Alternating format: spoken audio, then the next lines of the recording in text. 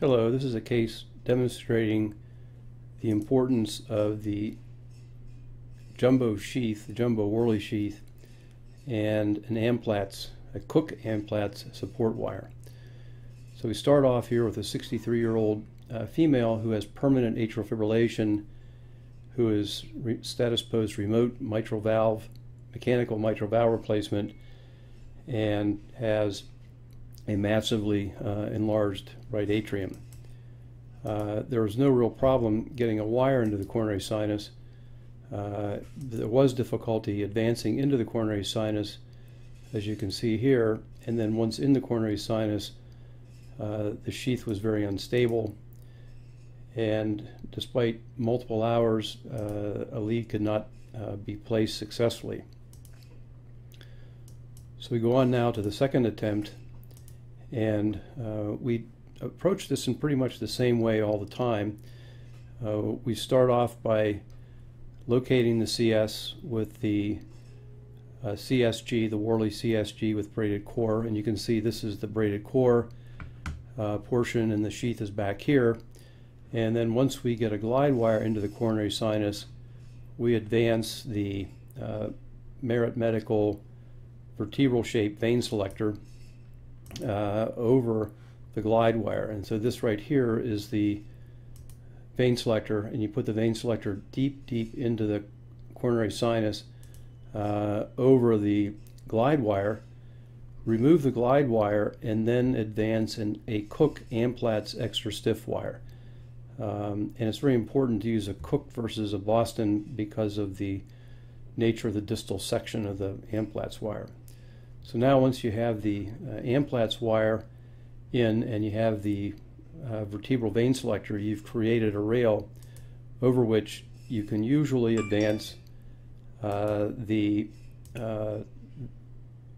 subselector and the braided core and then the sheath. And when you have an unstable situation like this, it's wise then to just leave the coronary, or the Amplatz wire, the Cook Amplatz wire, deep in the coronary sinus, and then pin it to the drape or the table so that it doesn't slide back. And that Amplatz wire will continue to stabilize the sheath throughout the rest of the procedure.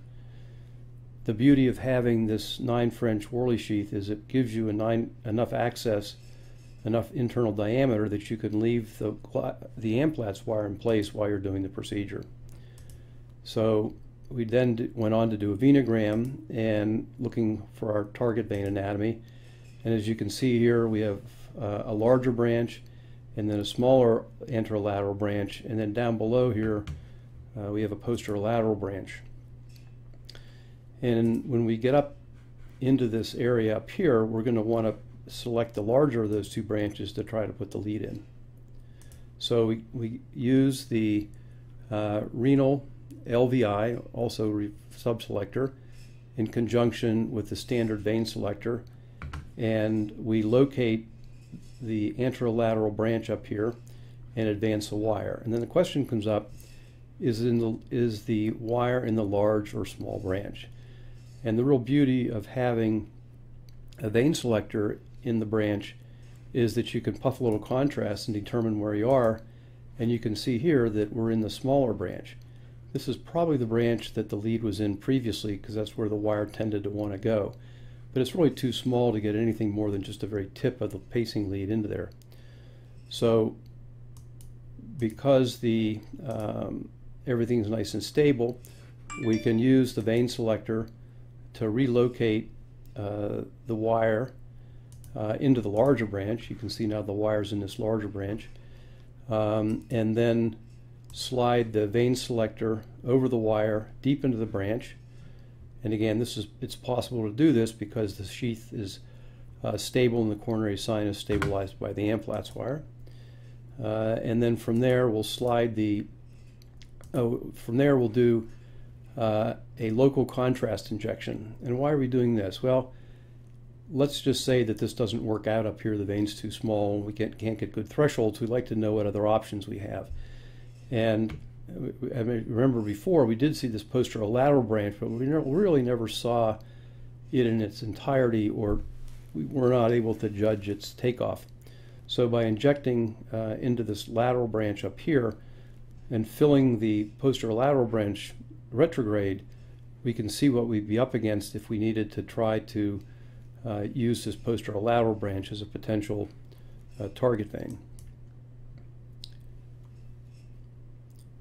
So now we have 2 wires down, and that's to stabilize everything so that we can now advance the pacing lead, and we have the pacing lead in place. We have a wonderful QLV of 160 milliseconds, and the patient's QRS narrowed rather dramatically, producing a very satisfactory response, and we anticipate a great clinical response. So again, the issues here are using the jumbo sheath, the Amplatz, Cook Amplatz support wire, and then the vein selector to be able to advance the pacing lead into the appropriate branch by a little puff of contrast, and then also injecting into your original target branch to make sure that if it doesn't work out, you'll know what other options you have down the road. Thank you very much for your attention.